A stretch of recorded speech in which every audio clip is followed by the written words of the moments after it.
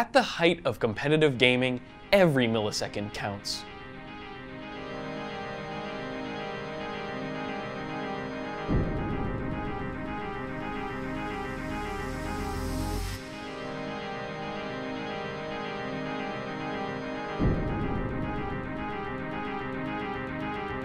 Mere seconds can mean the difference between coming out of a 1v1 on top or getting got.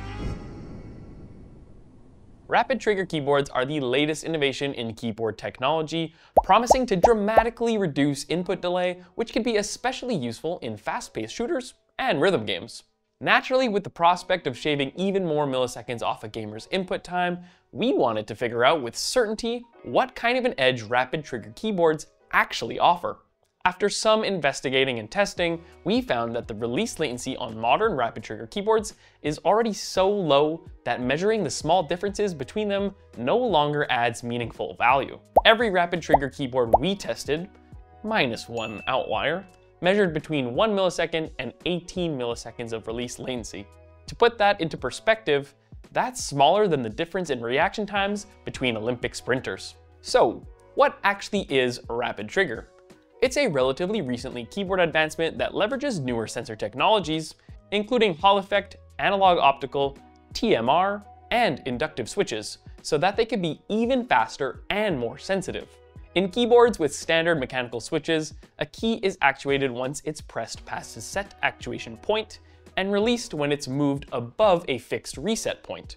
That means you have to wait for a key to fully depress past the reset point before you can make another input.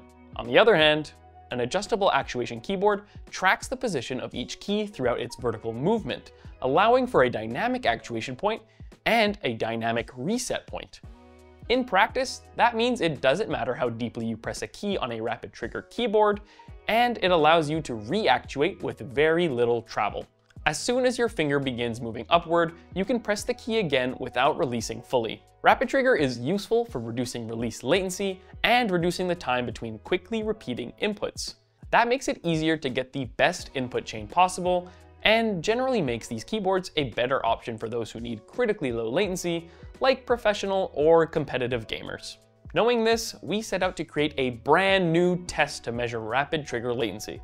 But our experimentation quickly revealed that rapid trigger latency is directly correlated with key release latency, something that we already measure in our reviews. Key release latency here refers to the time between when a key is released at the bottom of its travel and when the computer receives the information.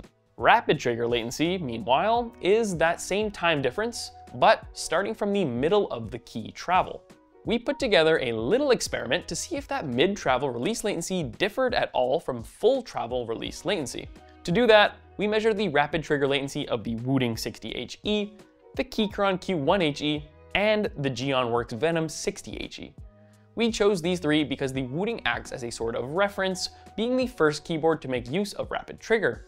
The Keychron is a more recent model, and the GeonWorks was the highest performing keyboard for multi-key latency that we'd tested at the time of the experiment. We could then compare their rapid trigger latency to their key release latency. We found that all three of these keyboards had a latency of less than 10 milliseconds. That's an excellent result, even among high-end gaming keyboards. The other takeaway is that the rapid trigger latency of each was generally very close to the key release latency. While we know this is a small-scale experiment, we concluded that there isn't a meaningful difference between these two metrics. Beyond that, the difference in latency between these keyboards is so small that it arguably doesn't even matter. You'll have incredibly low latency no matter which rapid trigger keyboard you go with.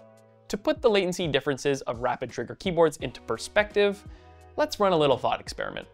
Cutting out some variables and assuming factors like PC and monitor latency are equal, let's isolate gamer reaction time and keyboard latency in a hypothetical scenario. Gamer 1 has the reaction time of Usain Bolt when he set his 100-meter world record in 2009. That's 146 milliseconds out of the blocks. Gamer 1 is using the GeonWorks Venom 60HE, the fastest keyboard we tested for release latency at 1 millisecond. Gamer number 2 has the reaction time of Richard Thompson, who came 5th in that same race, but had the fastest time out of the gate at 119 milliseconds. Gamer 2 is using the RealForce GX1, which is one of the worst adjustable actuation keyboards we tested for release latency at 18 milliseconds. Even with the difference in release latency between our best and worst keyboard, the biggest contributing factor to overall latency in our hypothetical scenario is human reaction time. The difference in reaction times between the fastest sprinter out of the blocks in that 2009 race and the slowest is just 30 milliseconds. That's still almost twice the difference between the worst and best rapid trigger keyboards. All this to say, unless your fingers are faster than Usain Bolt, it won't be your keyboard that's holding you back while gaming. Video games, especially first-person shooters as you may know, are all about reaction time. But there are a few specific scenarios and game mechanics where having a rapid trigger keyboard can be a benefit over a mechanical keyboard. In particular, rapid trigger can help with counter-strafing in first-person shooters by reducing the time between quick inputs. The same goes for rhythm games. Of course, our Usain Bolt comparison isn't exactly apples to apples.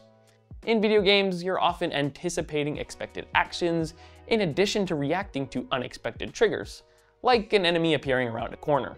If you're reacting to something at an unknown time, you're limited by your own raw reaction speed.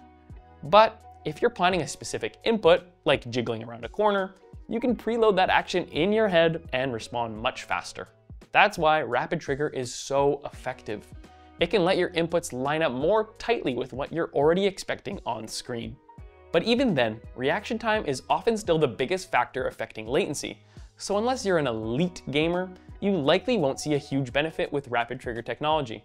Unlike conventional mechanical keyboards, where it makes more of a difference to keep your fingers as close as possible to the release point, the point at which you press a rapid trigger keyboard doesn't really matter.